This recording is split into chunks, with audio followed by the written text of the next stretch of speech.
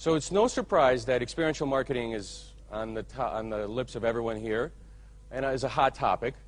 And without defining it, it really runs the gamut. I mean, there's event marketing, as we all kind of associate experiential marketing with. There's guerrilla marketing, retailtainment, sponsorship, package design, digital marketing, word-of-mouth marketing, merchandising, direct marketing, sponsorships. All these tend to fall under what people are beginning the term experiential. But really what these are is just experience-based marketing tactics. Now, without jumping into a definition, I like to put out this particular quote, which I think is elliptic enough to put it out there, where experiential marketing is the antonym of product-centric marketing, which makes customer-centric marketing somewhat synonymous with experiential marketing. It's a nice little loop. But really, that's what it is. It is marketing with the consumer in mind and with the consumer's desires and wants in your heart as well. Now, I was fortunate enough to be one of the founding board members of the International Experiential Marketing Association. Actually, parenthetically, Lee Parkinson is as well. And together with Lee and 3 or 4 other colleagues at the IXMA, we put out an email to our members asking them to define experiential marketing. And as our panels here today, especially in this morning, found out, there really is no definition. We got over 300 back. So instead of defining what experiential marketing is, we decided to put out a manifesto, so to speak, of what it should strive to be.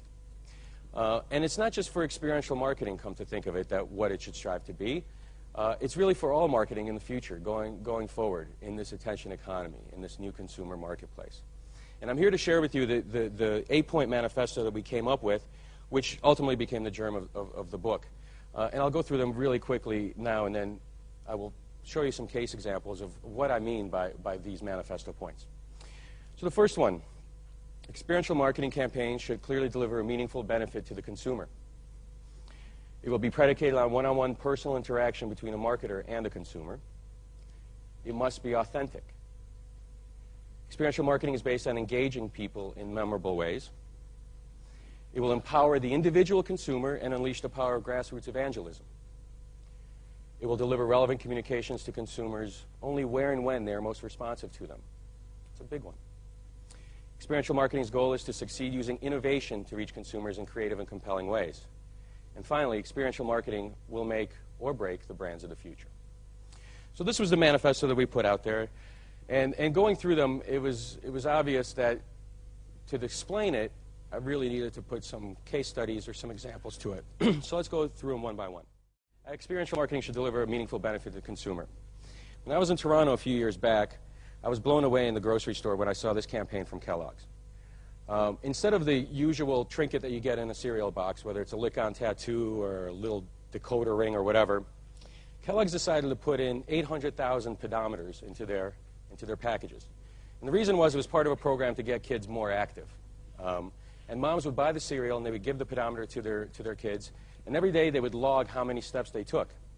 And that log would go onto a website and they can track how physically active the kids are. Now, a decoder ring or a lick-on tattoo, whatever the little prizes you would get, costs a penny, if not less.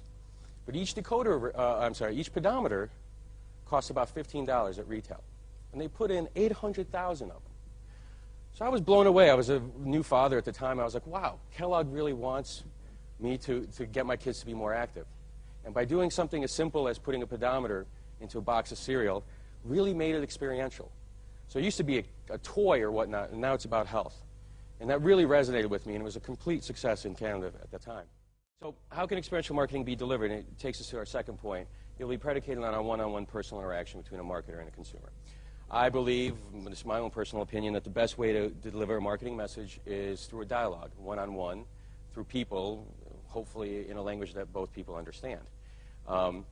And building this dialogue is one of the most important things about experiential marketing. You know, traditional advertising is all about a monologue, and a lot of people, we talk about marketing to 18 to 24-year-olds or marketing to the next generation. Never talk about marketing with.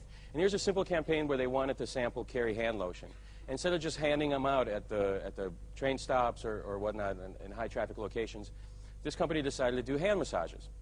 And so for 5 minutes, you're not only experiencing the actual lotion, but the brand ambassador is asking questions. What lotion do you use? What do you like about this? What don't you like about this? And the personal communication and the dialogue that happens during this interaction drives insights into not only future campaigns and future product development, but can also drive the messaging that you're going to do the next day. So your script from the brand ambassadors can actually change from day to day based upon the interactions that you're having with people feet on the street. In this particular case, there was facial massages to guys. Guys wouldn't know what an exfoliant is if it hit them in the head. But you sit them down with a nice, good-looking woman and give them a 5 to 10-minute facial massage, allows them to understand the product, gives them a little bit of a benefit, and gets them to talk about it when they go back to their friends. And I love this picture to the left because the guy was riding his bike, and he stopped to sit in the chair. And how hard is it to get a 19-year-old guy to stop and listen to a marketing message? So I think this dialogue by a personal interaction, it could be a call service center for all that matters, allows us to engage in a two-way conversation. And this allows us to find insights. And insights is the key to our business. It's the key to where we are here. The big idea comes from interactions like this. So why is an interaction like this so important? Well, it's because we're social creatures, first of all, obviously. But it just so happens that some people are more influential than others. They're so-called influentials, or Gladwell would call them mavens or whatnot. But these people don't really like to participate or engage or react to traditional marketing campaigns.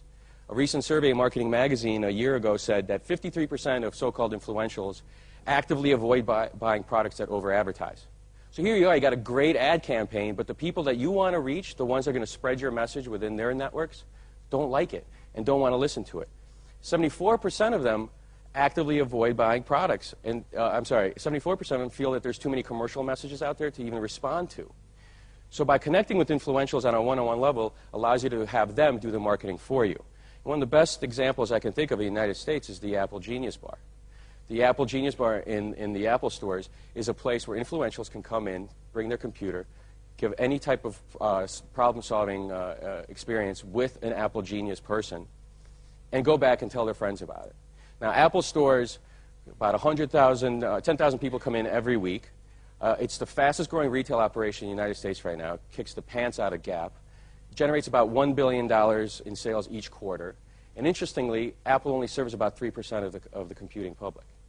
Now, when you go into a Genius Bar and you bring your computer, what's really interesting is Apple, a post-warranty tech support is $49. Dell and HP is around $40, $45 as well.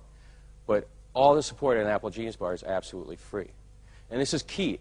Apple stores are now becoming a social space, much like Starbucks, for people to come in, hang out, learn about products, and take that information back to their friends. As a matter of fact, 2 years ago, Time Out New York voted the Soho Apple store as the #1 pickup place in all of New York City.